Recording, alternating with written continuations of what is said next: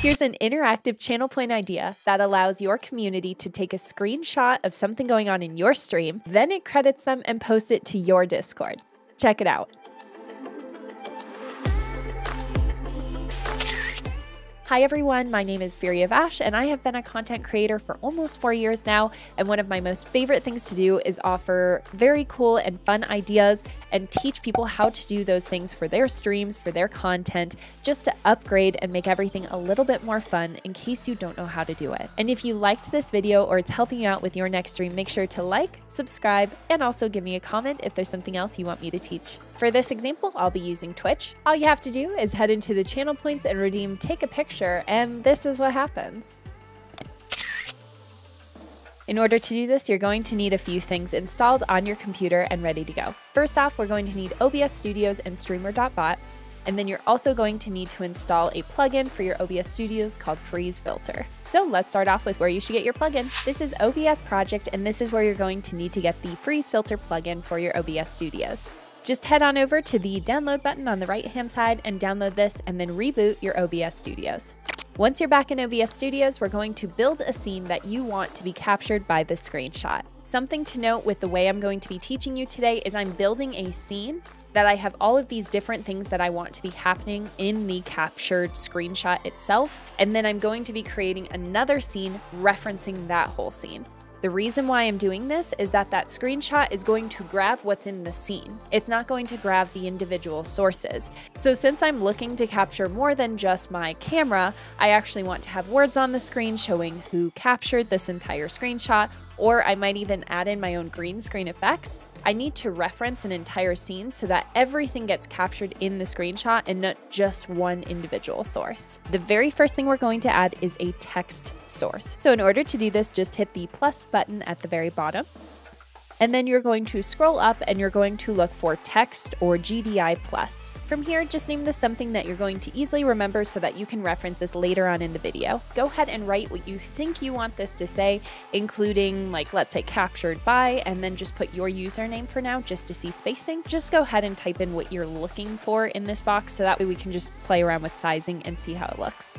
We can go ahead and add other green screen effects, like let's say since it's the season, you could add something where it green screens some snow or makes it seem a little more festive whenever someone takes the picture. In order to add any other green screen effects, you just have to go down to the plus button again, and then you can go ahead and add different images, different media sources, whatever you're looking for this to be something a little more special or unique to your stream in specific. And all I need to do is go into filters and add a chroma key if this has a green background and I'm looking to take out that green background for this video. So here's an example of what your scene is going to look like once you bring it in. You're going to have your camera under sources, and then you're also going to have your nested scene reference, or to make this simpler, you're just going to have your text here, the text plus that we added a little bit earlier in the video, plus whatever green screens you're looking to add.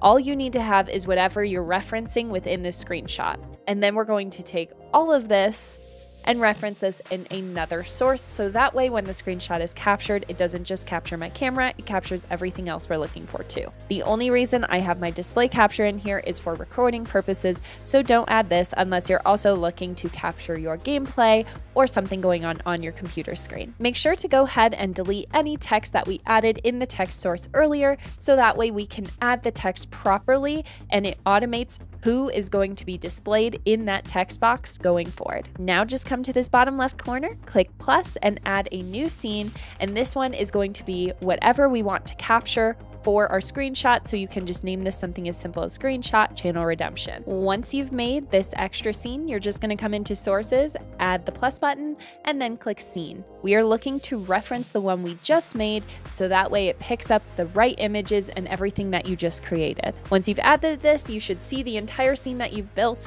and it is all in one spot. So you can actually see the individual sources. They're all lumped together, just like you created a group or put everything into a file. So I also need to add this plugin that I talked about earlier, the freeze filter. This needs to be added in on your source that you want to freeze the entire screen of, so that way it can capture the picture or the image a little bit easier, or if you just want it to be something that's displayed on your stream live, so that way everyone else can see what was pictured as well. So in order to add this filter, right click on your source and then click into filters, and hit this little plus button at the bottom left-hand corner. From here, you are looking for the freeze filter effect. Go ahead and name this whatever you'd like. And from here, I did not mess with any settings. You are more than welcome to. This just adds a lot of different stuff that you can do. Oh, I genuinely just had to stop streaming and re-record myself because I used this freeze filter and I had it on and I thought my entire OBS froze, and I was wrong because it was just working like it was supposed to. So for now, just go ahead and hide the effect on this filter and don't mess with any of the settings unless you're looking to do something a little more advanced or play around with it later. Once you've built everything over here, all we have to do is head on over to streamer.bot, and from there we can build everything we need in order to make this channel point redemption. In streamer.bot, we need to build this action so that way it references every single step that we're doing, and then from there we can go ahead and start triggering it and testing everything out. So head on over to the Actions tab in the top left corner. In order to add this, just go ahead and right-click, click Add, and then go ahead and name the action that you are building. Now, in order to capture the person that redeemed this channel point redemption, you're going to go ahead and right-click under Sub Actions. From here, you're going to scroll down to Twitch, and you're going to go to User. In User, you're going to go ahead and scroll down to Get User Info for Target. Under Source Type, we're just going to go ahead and click User, and then click OK. You should see a pop-up that says Add Target Info from Who Redeemed. I personally want, whenever this channel point is redeemed, to change my entire scene so that way everyone can see what was screenshotted, and then I want it to automate and come back to the scene that I was on originally. So to start this off, right click and go to OBS. From here, you're going to click Get Current Scene. From here, we need to set an argument so that it can reference where we're at in this scene, and that way it will know what to call back to afterwards. So right click again, go to Core, and go down to Arguments. You're going to go ahead and click Set Argument. For the variable name, you're going to type previous underscore scene, and for the value, you're going to type %current. Make sure you capitalize S in scene, and then % again, and go ahead and click OK. Now we just need to add what scene we want to be active in OBS when the screenshot is taken. So right click, go to OBS, and click Set Active Scene. Go ahead and select that dropdown and just choose which scene you're wanting OBS to change to for the screenshot. From here, I added in a delay because I knew the minute someone redeemed this and I had to switch and transition to a new scene, it was going to take time, and I didn't want the screenshot to go off in the middle of a transition or have it happen just a little too early. So in order to add a delay, you're just going to go down to Core and click Delay. Something fun you could add in is a cool little sound effect. I wanted something to go on so that way chat knew that their redemption went through, and also they can hear something when it's going on too, and it just makes it more fun. So in order to add audio, if you are looking to, you just right click and go down to Core, and then go all the way down to Sounds. From here, you're just going to click Play Sound. Now make sure you uncheck this button right here because I have made this mistake so many times. You do not want this to finish playing before continuing. Click these little 3 dots and find which file you would like to play whenever this goes off. Go ahead and test this so that way you can see what it sounds like. Here's mine. Now we need the text to go through for who this is captured by. So if you are referencing the person who redeemed this channel point redemption, you're going to want to do this step. Go ahead and right click and go down to OBS. Now scroll down to Sources, and then look for Set GDI Text. Make sure you pick the scene and the source where this is all referenced and which text you want to pop up, and then under text, you're going to type what you would like this to look like whenever it is captured. For me, I want this to say captured by, and then at the person who went and redeemed this channel point. So in order to do this, I put captured by, and then I put in this variable right here, which is %target user %. Go ahead and click OK and add this in under your Sub Actions. Now, something to consider is that you probably want this text to appear when you're taking a screenshot, and you want it to disappear when you're not taking the screenshot. So in order to do this, we're going to go ahead and right click, go to OBS, and go down to Sources. From here, you just go to Set Source Visibility State. Once again, make sure you choose the correct scene and source that this text is on, and then go ahead and click Visible for what you want it to look like for the state. And then you can go ahead and test this to make sure it appears on your screen. You can kind of see it down at the bottom of my screen. Even though the words are in white, it should be able to be slightly seen. So that way you know it works. Go ahead and click OK. All right, let's add in another delay by right-clicking the delay we added in earlier and clicking Duplicate Sub Action. From here, we just need to use that freeze filter plugin that I showed you earlier, and then the screenshot just needs to be taken and sent on over to Discord, so you're almost done. So right click and go to OBS, and then scroll down to Sources. In sources, we are going to look for the set source filter state. So you just choose your scene and your source that has the freeze filter on it, and then go ahead and choose the freeze filter from the different options under filter. And then just set the state to visible, and you can go ahead and test this to make sure it's working. All right, let's add in another delay. From here, you just need to go ahead and take the screenshot. Now, in order to make OBS take this as a screenshot, I'm just gonna go ahead and right click OBS, and go to take screenshot. This is where you need to make sure you have the correct scene and the correct source. So your source should be the scene we're referencing within the scene, if that makes sense. So make sure that you get both of these correct. And then from here, the file path is where this is going to show up as a screenshot on your computer itself. Once you've created a file or a folder for all of your pictures to be saved to, you need to have a photo already referenceable. I don't know why it's this way. Nutty brought up a fantastic point in his tutorial. They should just make this simplified, and you should be able to just choose the file or the folder. However, you actually have to have a PNG image and then click open in order for this to know where to go. Once you've added in a PNG image that you can reference and everything's supposed to be going from there, you can go ahead and click OK. So just make sure when you're adding this that you have the filter state being set before the screenshot is taken. After you've made the freeze filter visible, you're going to add another delay just because you want to give it a second to go ahead and be used, and then take that screenshot. So add the screenshot after this. After the screenshot's taken, I went ahead and duplicated the source filter state, which was the freeze filter we added.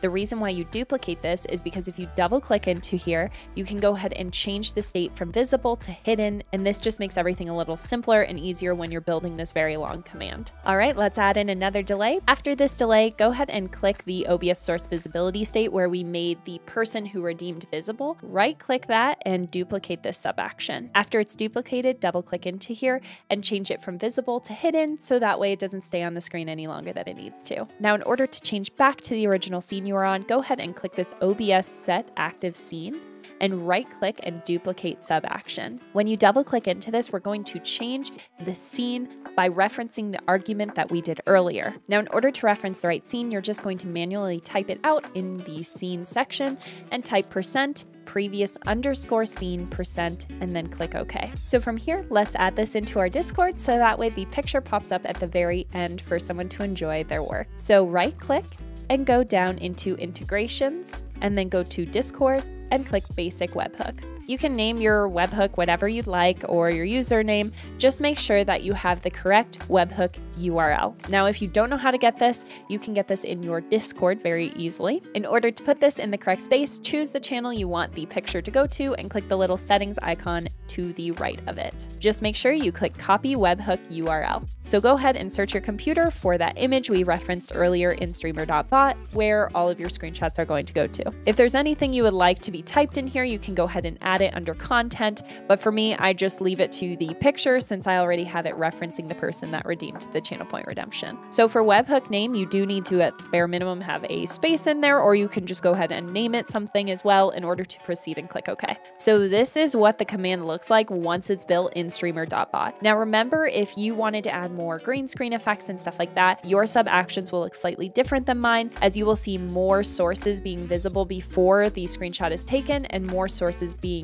hidden after the screenshot has been taken. Now, in order to add this as a channel point redemption, go up here to triggers. Once you right click under triggers, you're going to click into Twitch. From here, we are going to add in a channel reward, and from here you click reward redemption.